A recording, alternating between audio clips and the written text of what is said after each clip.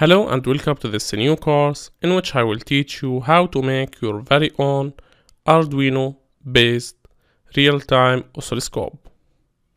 This is Ashraf from Educational Engineering team.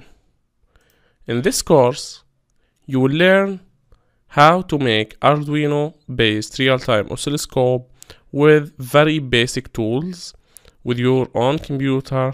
No complex equipment is required, just an Arduino and whatever you want to measure. You will learn the working principle of oscilloscope and the working principle of this project, and we will talk about the software and hardware components required to make this happen. Then we will take a quick look at a circuit schematic that we can use to make our oscilloscope circuit for Arduino. After that, we will write our very own oscilloscope code on our PC or Mac, depending on the operating system that you are using. We will do a little Python coding.